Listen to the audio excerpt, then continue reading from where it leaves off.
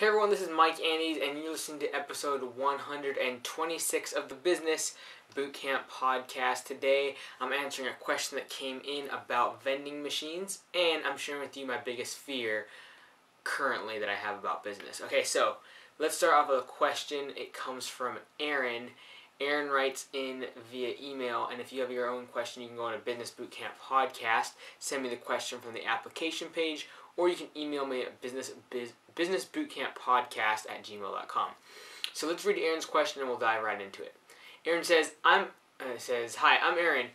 You may remember me from your last couple of webinars. I follow your podcast every episode and enjoy it. Lots of great info. Anyway, I have an idea for a vending machine for auto shops for people that like to pick up their cars after hours. This would lock up their keys in the machine and unlock it when I give them a one-time passcode if they're paid up. If not, there would be a credit card reader with a small display to select their name and vehicle once they make payment there. Keys would come out the bottom like a pop machine or something. This machine takes some liability off of me for putting keys under mats or fuel, doors, etc., and is convenient for people that can't make it before closing time. I think dealerships especially would be interested. This could also be linked to already existing shop management software systems to track these payments, which will equal some subscription revenue for them. I know that you have dealt with something like this with your smoothie machine and was wondering how I get my idea to prototype." Okay, so first of all, Aaron, I think it's a great idea. And first of all, also thank you for joining us on the webinar. Aaron has been on the past couple weeks on Landscape Business Course, landscapebusinesscourse.com. He's been on the weekly webinar, and even though he's not in the landscaping industry, I hope he's been able to get some content and good value out of it. So that was cool. And so first of all, great idea, Aaron. I really think it is a problem because, like, even with our trucks that we have now, when they need repairs and stuff, like, I can hardly ever get back to the shop in business hours to pick them up. So if I was able to have something like this, it'd be great, where I just show up after an emailed, hey, your truck is done, this is what it's going to cost, and either A, you could pay from right there somehow, or B, they just tell you, you can pick it up, pay with your credit card right from this machine. Like, that'd be sweet. And then you get your keys and you can drive away. So first of all, great idea. As far as getting your prototype, we did so with BioShakes. For those of you who don't know, we created a protein shake vending machine. It's all with a very automated touchscreen and very sophisticated. However, I can't really I'm not going to recommend the company that we used. In fact, it's been an absolute nightmare working with them, and it's been the reason why we still aren't out in the public, is because we spent a boatload of money with them, and then they essentially changed their name, so they went bankrupt, and so we can't go after them. But then all of a sudden they're not like servicing their back end of the machines, which makes problems with the credit card processing. It's been an absolute joke. So I can't really recommend them.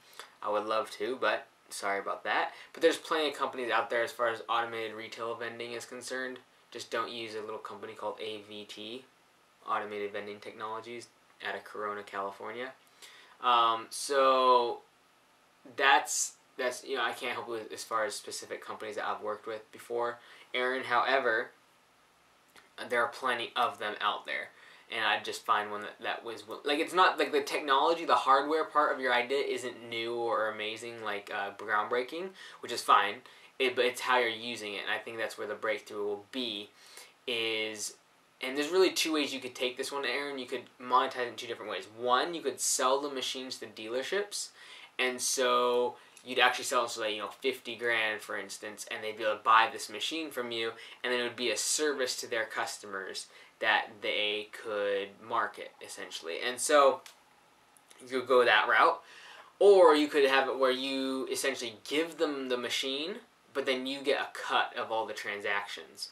And so what you could do is something like you get 5%, but then you pay credit card processing fees, which might be 2 to 3%. So you essentially would get a recurring revenue model of like 2.5% of all transactions that go through there. You get that. And so it's really it's interesting both ways. And I think as far as scaling it, if you're able to give them away, it'd be probably better, because then you can essentially just tell the dealership, hey, that you can use this for absolutely no upfront cost. It's just going to be a little bit of processing fees, but hey, you're going to get business owners, you're going to get really business oriented people that are working late hours and can't get to your shop, and it's going to drive new business and da da da da. And so they might go for that pitch, and then if it proves itself, and you get traction that way. Like that, if you do go that route, you're going to need to get funding, because you need to fund all of those machines that you're giving away, essentially. And so that's kind of what we are in deciding for BioShakes, aside from the fact that our manufacturer, the machine is an absolute joke, and we're having problems with that, and we almost need funding to just go find a different manufacturer and start over again, literally with the technology, which is an absolute joke. But hey, you live and learn. But that's kind of what we ran into. Either A, we were going to be selling it to gym owners, or B, we would be giving it to them, and then we'd be getting some sort of recurring model, whether we lease it to them or we get a transactional fee. And so that's what you can do too, Aaron. Either A, you sell it to them, and then they market to their clients as a service, or B, you get some sort of recurring revenue based on every transaction. So let me know if you have questions on that in the future, if you actually start going forward with a prototype on how to market that, because I think that's really interesting, marketing that to dealerships. So let me know if you have any more questions on that. Now, second part of the show today. My biggest fear right now concerning business, because it's not my biggest fear in general. I have much more important things in my business and my life going on. But as far as business is concerned, right now, like the snapshot in time, I'm going to talk to you about a fear that I have. So the fear is, in a nutshell, that I come across online as one of the gazillion gurus and salesy, slicky, like people who have no, like the business coach people. I don't want to come across like that. And the people who, even worse, are that way, have no business experience, and they're trying to sell products to people around their consulting and their masterminds and their courses. And so the reason this kind of comes up is because, as you might have known, and if you listen to the show, is landscapebusinesscourse.com is really the first course that I've made, because now I have like 9 years of experience in the industry, and I feel like I can offer a lot of value to people starting out, or to people who want to scale and actually make a really profitable landscaping business. And so I give a very defined roadmap to doing that. And so just recently also launched Landscape Business Course Podcast, which is all free content. And like, I guess my fear is that people literally join the show right now, like Business Bootcamp Podcast. They hop onto the podcast. They haven't heard me for the past 2 years, and they hear me pitching this product, Landscape Business Course. Then they go there, and then it's like, it just seems so classic web guru, like salesy. Like, I don't want to appear like that. And so like you get on there, and there's like I give some tips on like the 5 things to keep your business growing and scaling, and 5 things that keep small businesses small. And then I push people to join the webinar, which is, we talk about the same thing, and we go more deeply about that. We talk about the role of an owner within a business, how that needs to evolve. We talk about the 3 marketing methods that I've used in my landscaping business. And so then at the end of that webinar is when I really pitched the landscaping course, like the full out, all the modules. I give away all the marketing material with templates so people can actually use them. I give people like my employee contracts, my commercial contracts for the landscaping business stuff, and maintenance agreements. And so I pitched that, And so this is the thing though. A lot of people out there listening right now have heard me for months, if not the past 2. It's been over 2 years now that I've done the show. And those people know that I'm not doing this for money. They know that I'm doing it to try to provide value, because it's something I love to do. And until like episode 80 something, we never even made a penny. Like, it was in episode 80 something is when we started getting sponsors for the podcast, and that worked out great, and I have a whole bunch in line, especially since after I went to FinCon down in San Diego, and have more sponsors and businesses wanting to sponsor the show. I felt not to go down the sponsorship route for now because it's money. Like, I guess it's, you know, we were monetizing it, but honestly, like, if I was just sponsoring it like we've done the past few episodes, if I was just pitching my landscape business course, I'd end up making more money that way anyways. So I don't know, like, even the sponsorship thing, the main reason I didn't want to do that in the first place was because I don't want to come across as that, like, I'm doing this for the money part, and I just feel like my advice even becomes slanted to some degree when I become blended in with all of the other mediapreneurs, as they call themselves.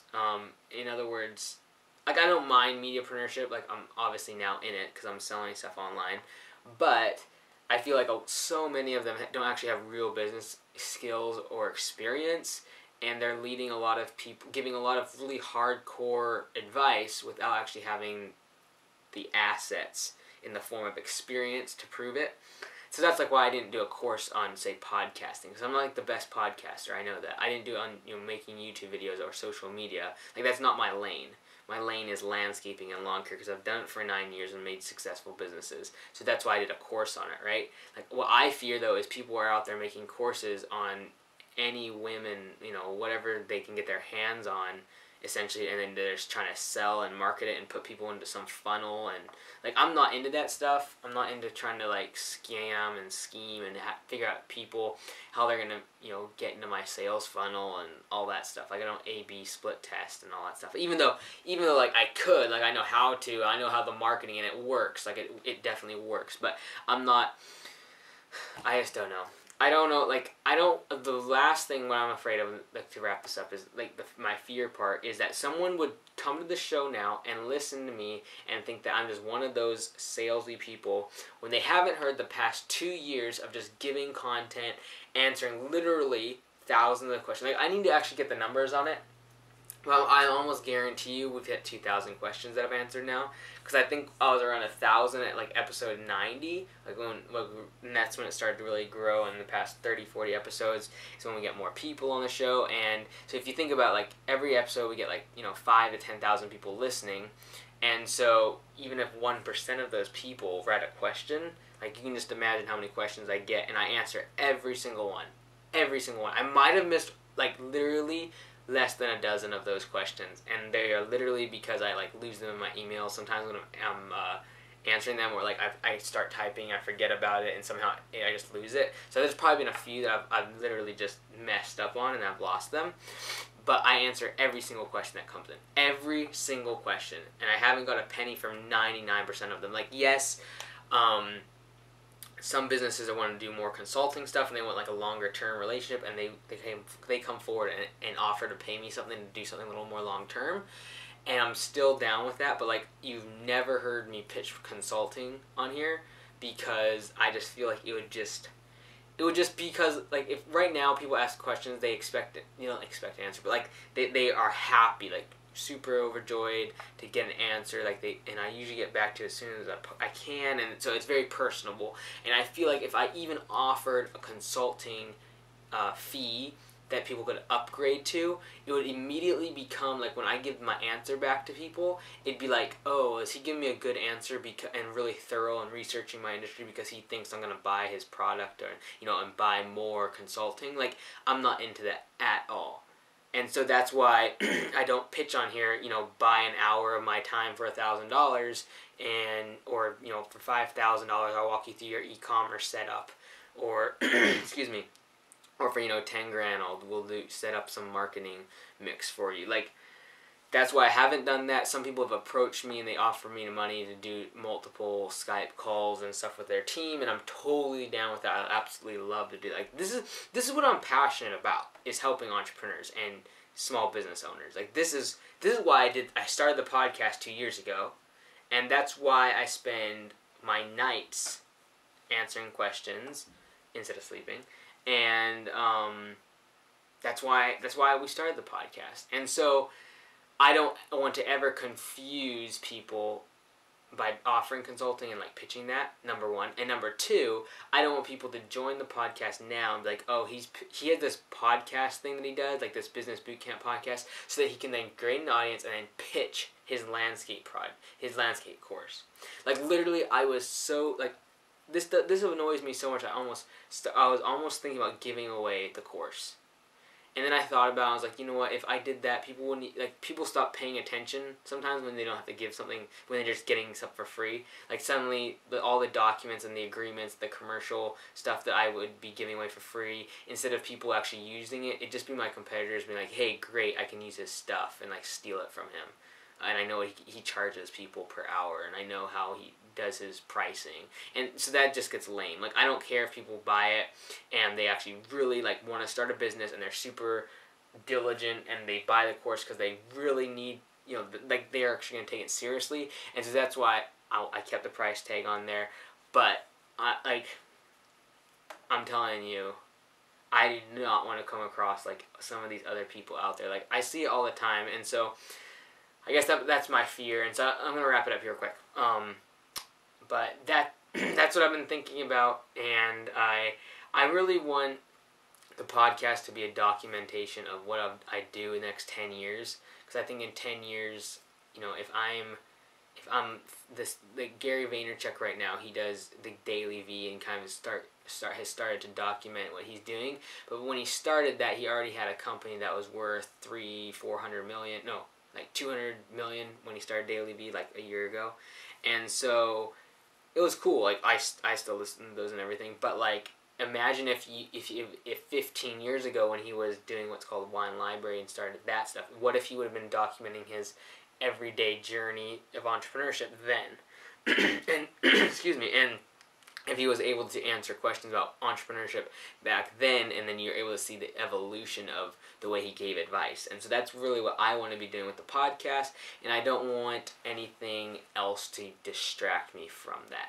And this is what I'm passionate about, and I would love to, in 3 to 4 years, sell my landscaping business, sell BioShakes, sell some of the other stuff, the landscape business course, the assets there, or do something like get rid of all that and really focus more on the consulting, focus more on building businesses and with small business owners and helping them out.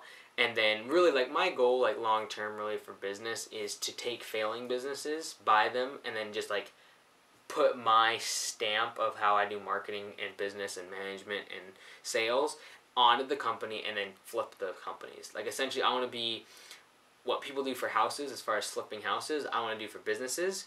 Like that's what I want to do, because I really feel like I can step into most industries, figure it out, get the concepts of it, and then just implement good business, like whether it be managing people or marketing or sales or advertising. I think a lot of companies that are failing can be turned around with the right management, getting the right people on the bus and things like that. And that's something that I feel like I can do.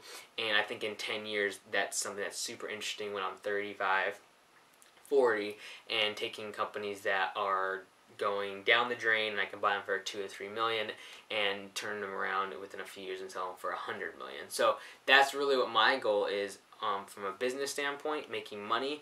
And I think priority though is to give other entrepreneurs, small business owners, young people, millennials, the opportunity to follow the steps that I have to achieve what they want out of life. And it's not always money. It might be more time with their family. It might be all the other things that they are wanting to get out of life and what they consider to be a success. And I want to help other people get to that place. And so today was just like a heart-to-heart of what the podcast is all about, what I'm doing online. Obviously, I want people to join Landscape Business Course because I believe in it so much, but I'm probably going to not pitch it as much. Like, I'm still going to talk about it on the podcast because so many people have asked me about how I do it and all of that. And so I'm still going to pitch it, landscapebusinesscourse.com. Check it out, webinar. We have every couple of Thursdays, and you can ask questions and everything. It's very cool. But, yeah, I just don't want to come across as another sales guy. And so I think I'm just going to wrap it up from here. And, just been thinking a lot about that, wanting to get off my shoulders. All right, everyone, thanks so much. This is Mike Andes on the Business Bootcamp podcast.